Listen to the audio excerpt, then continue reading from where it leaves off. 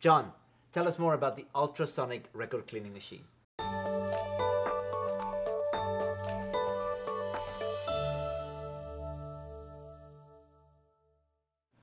The Kirmuss is the ultrasonic machine we use in the store.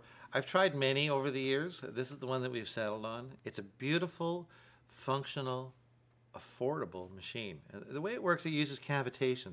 So it essentially shoots small ultrasonic bubbles at the groove. It's almost a touchless cleaning system.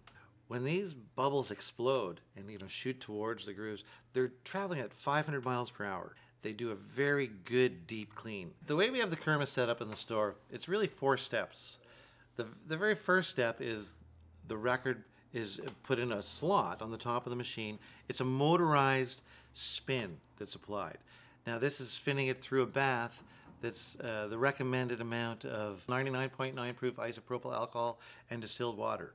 The second step is I lay the record on a cleaning pad and I apply an antifungal surfactant.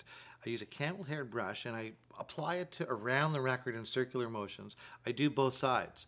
Then I put the record back in the groove, the motorized groove, and it spins through the bath for another 5 minutes. Now the final step is the drying step. I put the record on my cleaning pad again and I use a special cloth that Kirmuss supplies and I dry both sides. This method, it's a little more involved. It's the kind of machine that requires a little more work. But I've been cleaning records for a long time. I've used countless different machines. I think this method of ultrasonic cleaning produces the very best clean records I've ever seen.